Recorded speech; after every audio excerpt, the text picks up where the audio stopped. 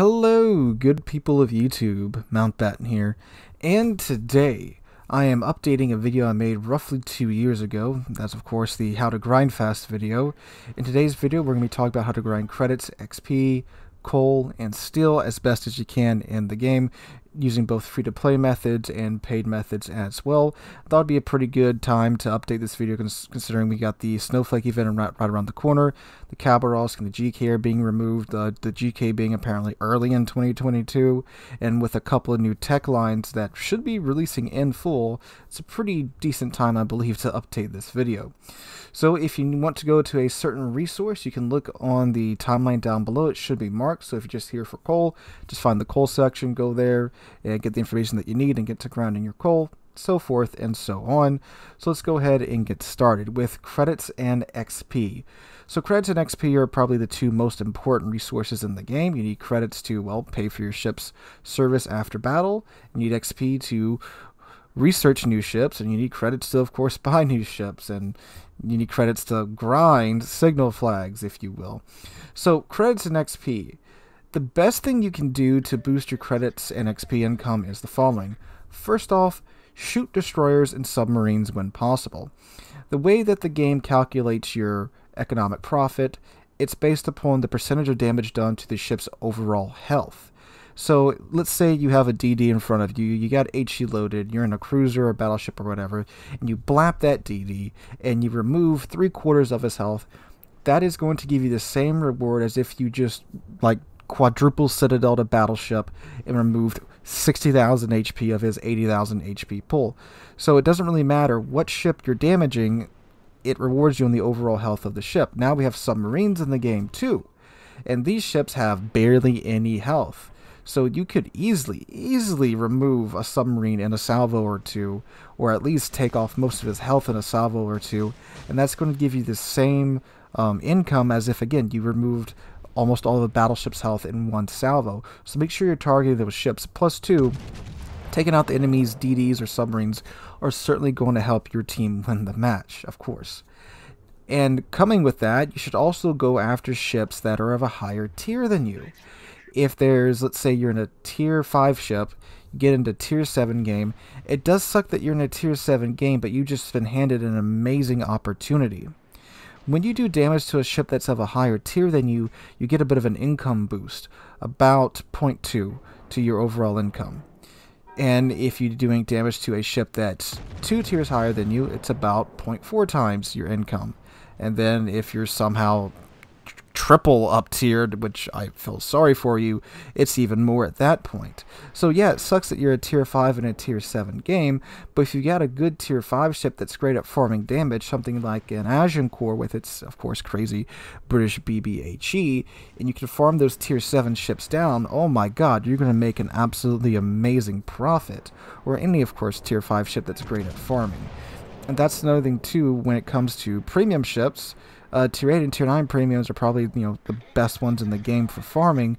And sure, we got Tier 10 special and Tier 10 premium ships, but they can't get that boost from doing damage to ships that are a higher tier than them. So make sure you're going after those higher tier ships and trying to sink them and trying to farm them down. Of course, too, the next one is capturing cap points. Cap points, like sinking the enemy DD and submarines, help you win. Winning gives you an absolutely massive boost to your overall income if you hadn't noticed. Also, capping is one of the most profitable things you can do in this game. A single solo cap ribbon is one of the most valuable ribbons in game. You're pretty much guaranteed to get at least 1,000 base XP for just one of these ribbons. And an assisted cap ribbon is roughly worth about half of a solo cap ribbon. So even if you don't get the solo cap, you're still getting the assisted cap. That's still roughly 500 XP per ribbon. So if you're feeling really brave, you can go on and try to cap the entire match if you want to. Now, of course, it may not be wise to do that, but let's say it's late game and there's 1 or 2 enemy ships left, but you're by the enemy cap.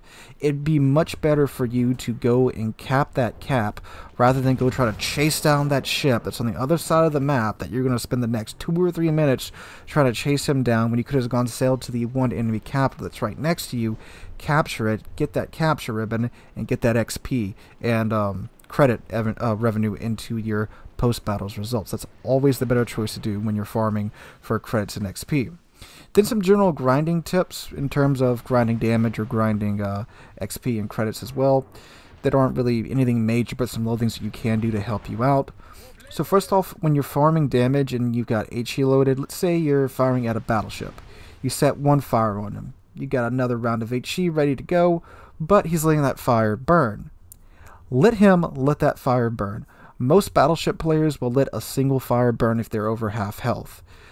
Let it burn. That's more damage for you. Now, granted, if you need the guy dead, yes, please shoot him again. But if, it's like, again, late game or early game and, the teams are pretty fairly matched and, it's not going to lose you the match, let him burn that fire. Set a fire on another ship, then come back to him. And hopefully by the time he's let that fire burned out, you can easily set another fire on him again. That way you'll get more damage overall. Again, it's not the most inducive to winning strategy, but it will net you a lot of damage. So rinse, wash, repeat, farm damage. Defense ribbons are also fairly valuable as well, so if a ship is in your cap, just constantly try to reset them. You get them every time you reset their progress, which if you're playing an American cruiser, it's like just the time that it takes for the shells to get there, so it's almost like you get the ribbon every time you fire at the enemy ship. And of course too, if they're trying to cap you and you're preventing them from capping, you're ensuring that your team has a better chance of winning too, and again, winning gets you a lot of boost. Also, when you're grinding, it's better to grind 2 lines at once rather than just focus on 1 line at a time. First off, you have a lot more free XP coming into your account from grinding 2 lines, and playing a different line will make you a better and more rounded player overall. So if you're playing like the American cruisers, why not go in and grind out either the German cruisers or the German battleships, or just another line that's a little bit different. It'll make you a better player. And of course, you'll be maximizing your time. If you're just grind, let's say, the Soviet cruisers, and you get blapped in the beginning of the match, don't just sit there for the next 20 minutes or 10 minutes and wait for the match to finish. Go play your other ship. Maximize your time, of course. And when you're playing battleships, don't be afraid to use HE when you need to, when there's destroyers left on the enemy team, when the enemy battleship's bow tanking you, you don't have guns that are big enough to overmatch his bow. Switch on over that HE, farm the damage, be a better battleship for that. And I know, and I've said this too, battleships should be primarily firing AP, but there are times when you need to fire HE, and bow in battleships and fighting against destroyers is that one of those is both the time in which you need to use HE. Also, if you're in a pinch for credits and XP and you're really on like a hyper grind, don't worry about researching all modules on a ship. It may make it harder to play, but there's some tech line ships that are good enough to play without the range module or the engine module, so forth and so on. It'll save you XP and credits in the long run, but again, it may make it a little bit rougher to play. But again, if you're all about hyper grinding and maximizing your grind, don't research all of the modules. You could also sell your own modules in port if you guys didn't know that. Shoot, I remember when they added in this feature, or when I learned about this feature, I got like freaking 30 million credits from selling all my old modules. So make sure you go check that out and make sure you sell those to get your credits back. Also, of course, too, whatever event is going on in game, make sure you participate in it.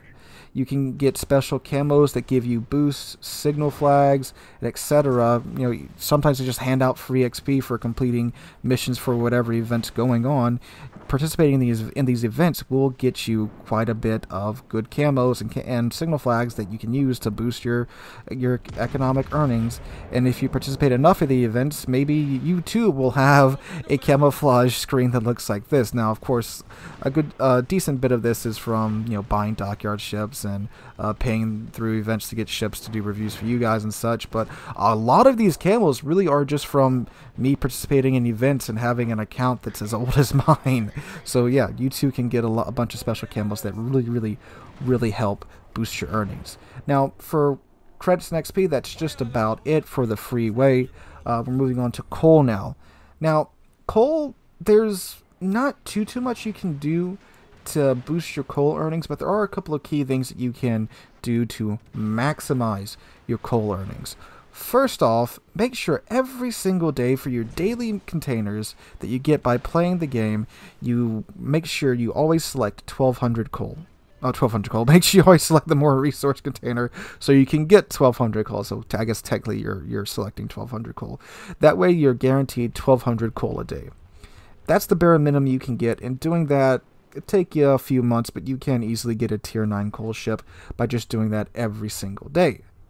In addition to that, make sure you complete daily missions, event missions. Make sure you collect your daily login rewards, which you get by just logging in every day. So heck, even if you don't have time to play today, just make sure you launch the client, claim your reward.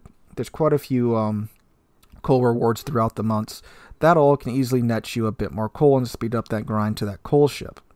Also, depending upon whatever game mode is being offered in game, they often a lot offer quite generous coal rewards. Ranked sprints, brawls that's going on right now, so forth and so on, they all offer coal as rewards for playing those game modes, and quite a bit of coal too. And a lot of these modes are quite fun.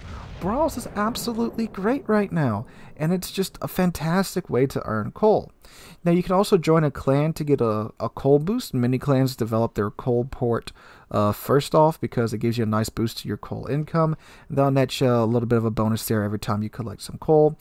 Dockyard events, you can also participate in those to complete stages and get rewarded with coal. And again, that's a free way to do that. You don't have to buy the stages, just play through the directives, cash in the tokens, and you'll be rewarded with coal depending upon what stage you complete often.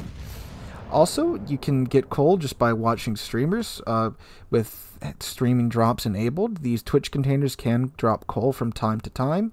And just like this month, and like I mentioned at the start of this video, the Snowflake event's coming right around the corner, and they're offering coal for just simply, well, I think it's 300 XP this go around, or by winning a match in pretty much any ship that's from tier 5 to tier 8, you can get coal for doing that. And I'm pretty sure most of you guys watching have quite a few ships in port. I don't think, everyone has 300 ships in port, but most of you probably have at least 20 or 30, and that can net you quite a bit of coal too by just going through playing games in those ships and collecting that coal. And again, all this can be done for free. So pretty easy way to maximize your coal gain. Again, coal, you can't really boost it per se, but you can maximize it because it's, again, offered out to everyone, and there's no tricks or anything you do in-game, like in the match, to actually boost your coal earnings. But make sure you do all that, and you'll see yourself sitting on a pile of coal pretty soon. Alright, steel. Yeah, steel is a bit rougher. You don't really have a lot of options to earn steel in game. It's the most sacred and scarce resource. So you have to either, one, play through clan battles. You get rewarded still for, of course, completing clan battles, matches, and winning. Right now they're doing, you gotta win 3 matches to get your steel model right now. It used to, it's just you just win a match and you get your steel, but I guess that was too easy. Of course, playing ranked, ranking out can net you quite a bit of steel, a lot of steel actually. They do offer it sometimes a daily login rewards toward the end of the month, so again, make sure you're logging in, collecting your rewards, and daily missions and daily shipments do offer steel. A little bit of steel though. Now keep in mind that this is like 20 steel. You need like 30,000 to earn a steel ship. No matter really what you do, it takes quite some time to acquire enough steel to get a ship. Even someone like me, who obviously I do this for YouTube, it's like a second job at this point. As much as I play, I can still get a steel ship like once a year. And again, there's guys that, like the super competitive clans, that they're sitting on mountains of steel, but of course they're super competitive clans. They always make it to Hurricane and such, and clan battles, they always rank out, things like that. But for the rest of us, it's not the case.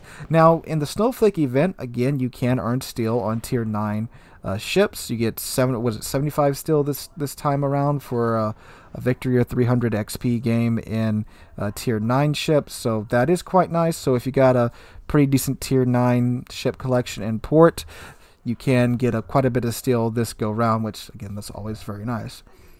So lastly, the last method, of course, using money.